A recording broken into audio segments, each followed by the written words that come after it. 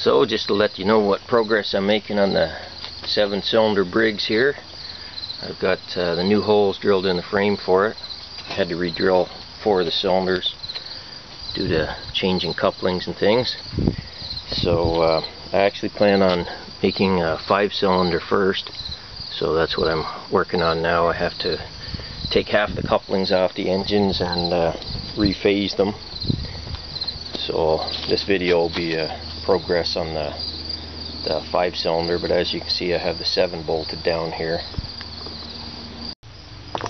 So here you can see the distributor caps there that I've modified. The one on the left here is a regular V8 distributor cap, or it could be off a straight 8, but in this case it's a V8.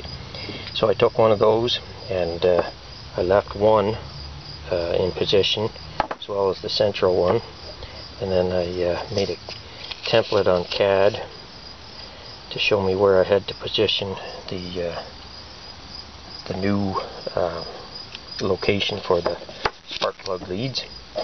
Then I cut it all apart and JB welded it back together, and the rotor spins around okay inside of it. So there we have our 7-cylinder cap, and over here I did the same with a 6-cylinder cap, and have one for a 5-cylinder. So of course the 5 has more JB weld on it there since the gap was larger between them. But anyway, now I'll just need to make the points opening cam there, and my son's going to try to machine some of those out of plastic for me. Hopefully that'll work okay. The engines don't run long, so I don't think there's that much force opening the points that plastic won't work. At the same time, I'm increasing the size of the distributor drive gear to mount the distributor on the other side of the engine, so to get the spark plug wires away from the hot exhaust. So here we have the firing diagram for the 5. I'm going to fire it 13524, and then on the 7, the one I have shown here is 1537264. I may be modifying that, but we'll see how that works out.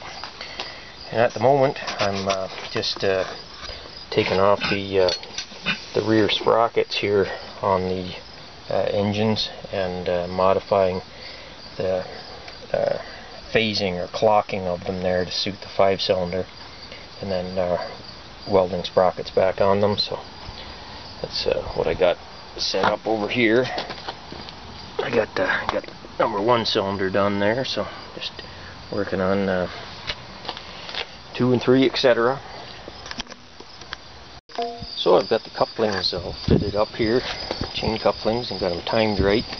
This is with number 1 piston at the top, firing, and number 2 at that time is on the exhaust. 3 is on starting compression. 4 is let's see, just starting exhaust, and 5 is on intake. So we spin them over here. The next one to fire is number 3. See, he's coming up there, and that's at the top. And the next one to fire is number 5. It's coming up, and it's at the top. Then back to number 2, coming up, there it's at the top. And number 4 is coming up on compression. And we go back to number 1, which is coming up on compression, and it completes the cycle. So I have them phased correctly, which is good. Just got to do a little finish welding and get the distributor points opening cam made, and as well as an intake manifold. I got it started, and so that's the progress on the 5-cylinder up to the moment.